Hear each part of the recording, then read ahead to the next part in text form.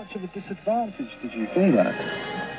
Yeah, sure, there's a disadvantage to an extent, because those who had the vision, you know, they would be able to see possibly, you know, the clock on the, you know, on the top with, you know, within the pool. When they're swimming, if they have their splits, they can see that. They can see the competition, you know, amongst them.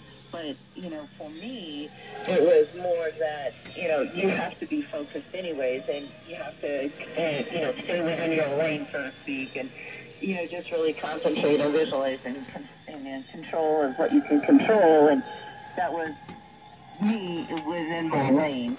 And so, like I said, I could feel them, you know, I can feel the waves, how I can see if they were, you know, if I feel that they were so close to me or not. So, and you know, I just never stopped, but when I got to the end of the pool, the judges or the timers, they were able to tell me then what had, you know, occurred.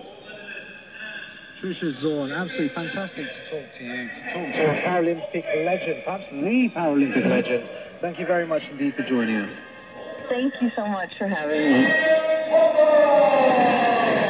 Absolutely fantastic there. Thank you very much. Great.